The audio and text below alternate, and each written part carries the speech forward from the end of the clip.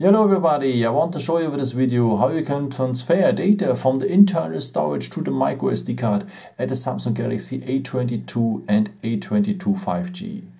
Okay, for that we will need a file explorer, and there's already one pre-installed here on the phone.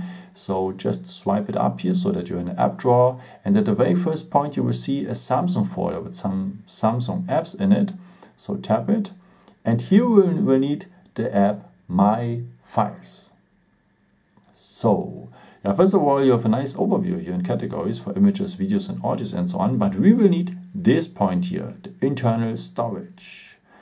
So, and here we have an overview with all our folders here on the phone, and if you want to have a bit more space on your internal storage, I would recommend to you to transfer at first the photos and the videos you have done with your camera, and you will find them here at the DCIM folder. So tap on camera here again, so to the camera folder, and here you will see all the photos and videos you have done with your camera. So now go on the picture you want to remove, to move in our case. So go on the picture you want to move and hold it until you see that it's marked. And if you want, you can now mark also some other pictures you want to transfer, or if you want to transfer everything, just go here to select them all. Tap.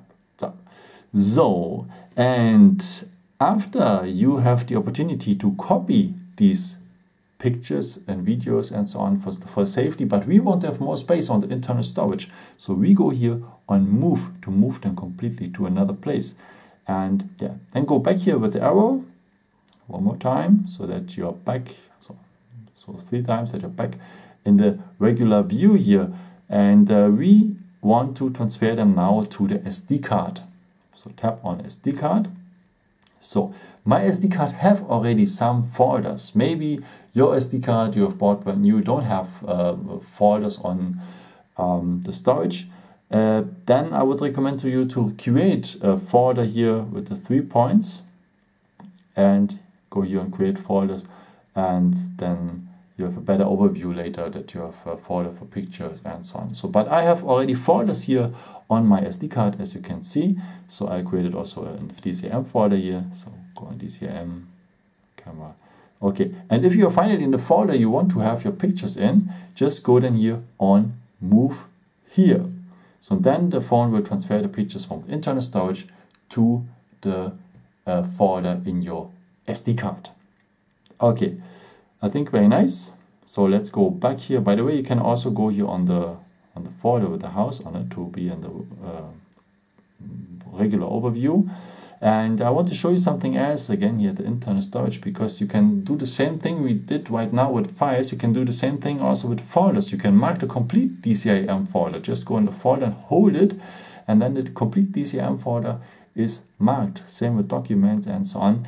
But if you want to transfer completely so some complete folders, I would recommend to you that you check first that there's no operating system data in it, like in the DCIM folder or the document folder, or here the music folder, the download folder and so on, because you can just transfer data like pictures, videos, audio files, some document files and so on. Okay, and then go here on move, and same thing as the files, transfer them to the SD card. And finally, I want to show you something else, because you don't want to do this all the time and so on. So you can also put your future camera pictures directly on the SD card without transferring and so on. So let me show you how this works. So if you go on the camera, and he's giving you the opportunity already right now to change the location directly to the SD card. If yes, just change the location to the SD card. If not, like in my case now, you can set it up here at the camera settings here at this place.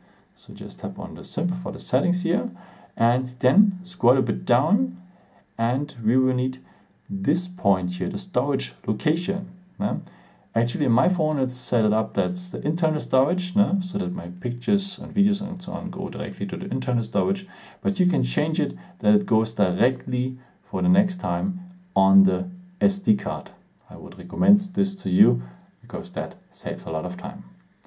Thank you so much for watching this video. I hope I could help you with it. And yeah, maybe if you want, you can leave me a nice comment or give me some thumbs up. That would be very helpful for my videos. Thank you so much for. And yeah, I've created also some other videos if you're interested in, may like to transfer some app data on the SD card, how this works and so on. And yeah, if you want, you can also subscribe me. It would be really a pleasure to see you again. And yeah, maybe until next time. Ciao.